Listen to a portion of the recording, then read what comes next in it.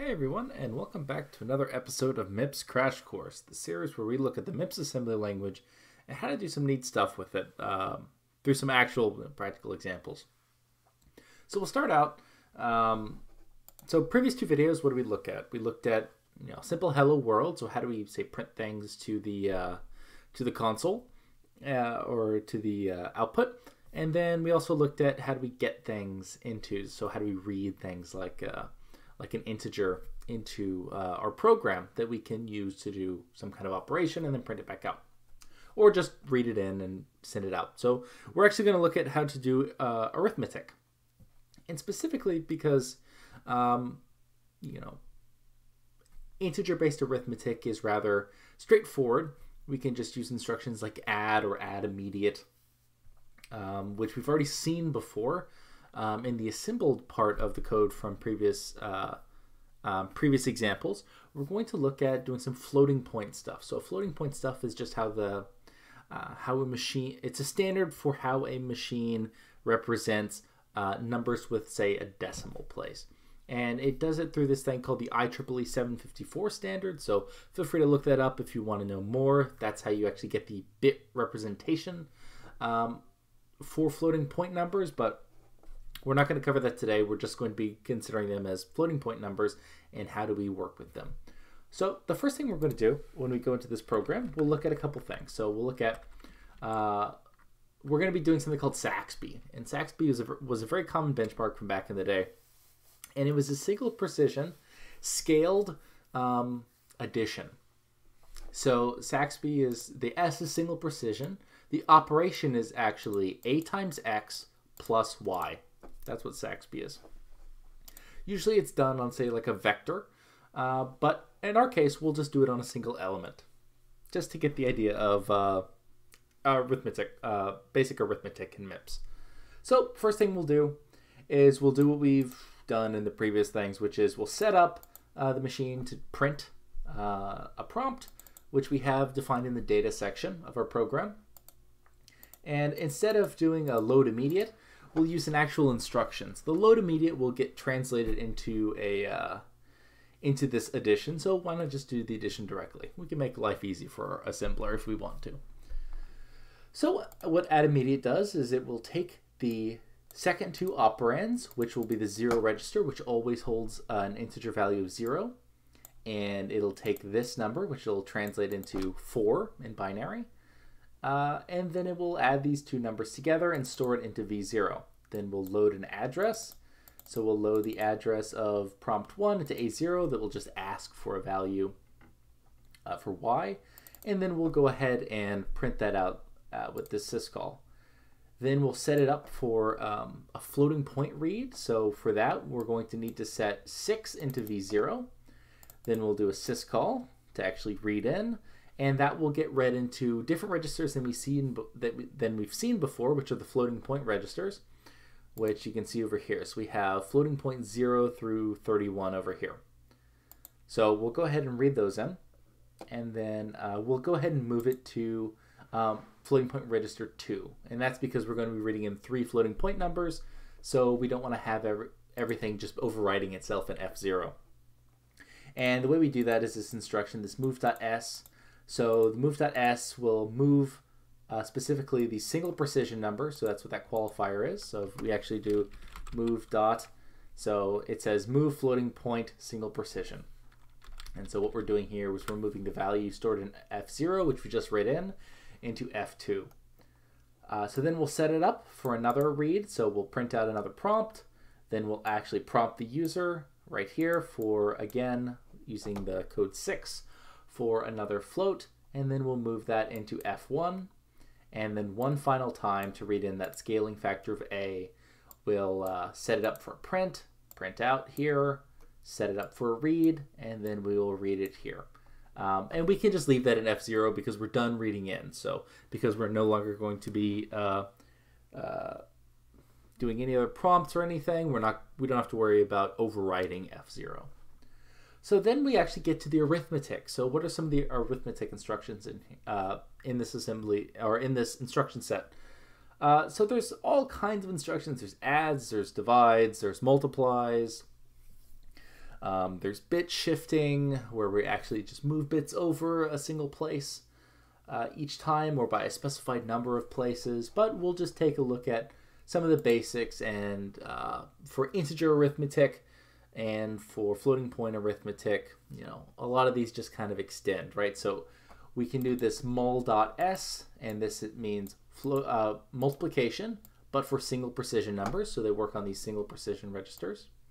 And then we have add.s, which is addition, but it adds on these single precision registers. And the reason why we need to specify is that floating point numbers are represented differently than double precision floating point numbers, which are 64-bit floating point numbers, so they have much wider range of possible values. And then they're represented differently still than just normal integers or signed integers. So they're just differentiated by this qualifier. So .s versus .d versus just add, where add is for integers. Okay, so we'll leave it as that. So how are we actually computing Saxby here? So what we're doing first is we have x stored in F0. We have, we have a stored in F0. We have x stored in F1, and then we have y stored in F2. So what we'll do is we'll save some register space here, and we'll go ahead and multiply a times x, and then we'll store it where a is currently being stored. So we're just kind of overwriting a, but that's okay, and it saves us a register. Instead of taking up another register with the value that we generate with this multiplication, because the value of a will never be used again, you can think of it as what we like to refer to it as the register is dead after that point, or the value is dead. It doesn't have any references in the future. So the register is basically free for us to use. Then we need to do we did the ax, now we need the plus y part. So F0 stands for our ax now, and we'll do F0, which is ax plus y. And that's what this add s is. So the add s takes the latter of the two registers, it adds them together and puts it into F0, or puts it into whatever register we specify in that first position. So this will be ax plus y, and then ax plus y will be stored in F0. And that's pretty much it. So that's our basic arithmetic in MIPS. And then what we'll go ahead and do is we'll again print out another prompt that will say, what the value of Saxby is. And then we'll go ahead and set up the system with printing. So we're going to be printing a floating point number. So new code, and that's going to be 2. 2 is for printing floating point numbers.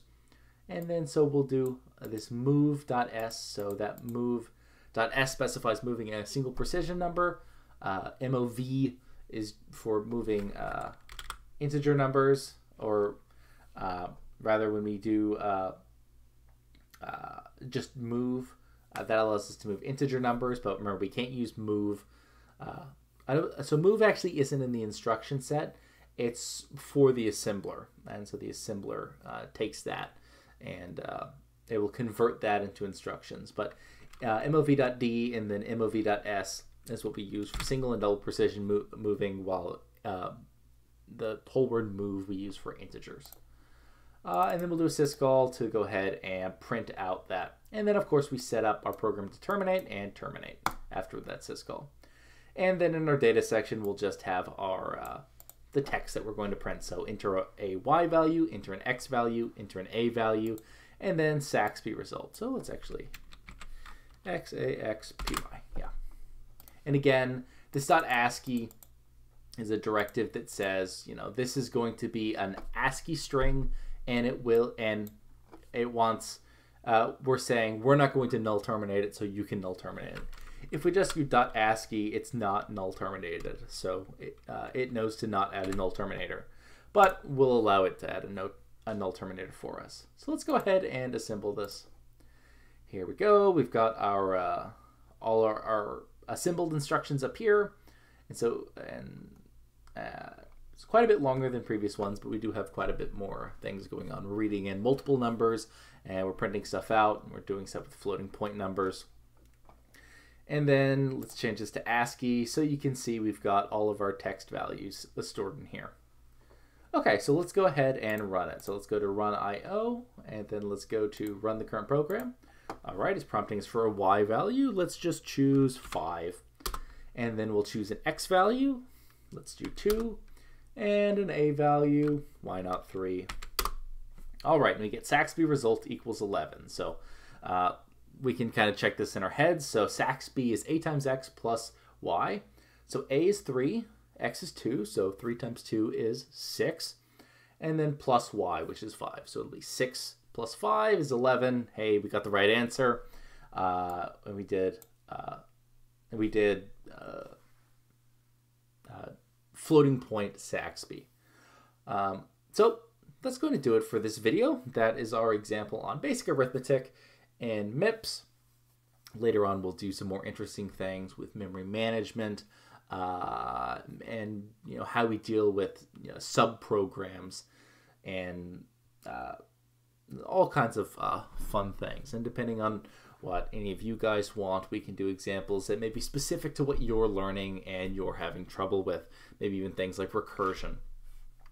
So let's go ahead and go over here and let's see what we have. So if we go to github.com, we've got all the code for the previous ones and links to the previous videos. And then if I go ahead and just take this and I commit this code that we have right here that we have saved, I'll say add Saxby example. I'll commit, and then I'll push to origin. All right, we can reload this. Here we go. We've got arithmetic and saxby.asm. All right, so that's going to do it for this video.